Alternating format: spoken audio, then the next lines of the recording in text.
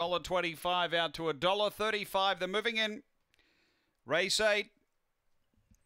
We're just about ready. The green light is on. And favourite, $1.35, box 2, Spring Ammo. Ready and racing. Spring Ammo's out with them. McCartney Girl away well now, pushing up Millie May. Then Spring Ammo driving through. Out deeper is Billman's Burglar. Just got through there, the favourite Spring Ammo, and darted away. Then Redeveloped Jet Age. Back toward the tail end. We've got Indeed. They race to the turn, and Spring Ammo straight and clear of McCartney Girl. Billman's Burglar. It's Spring Ammo clear though of McCartney Girl, and the fave too good. Spring Ammo first, McCartney Girl second.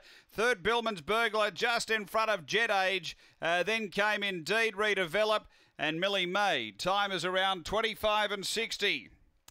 Spring Ammo has been too good. Number 2, the winner, taking out race 8. He was able to drive. There was a really tight space for him to push through.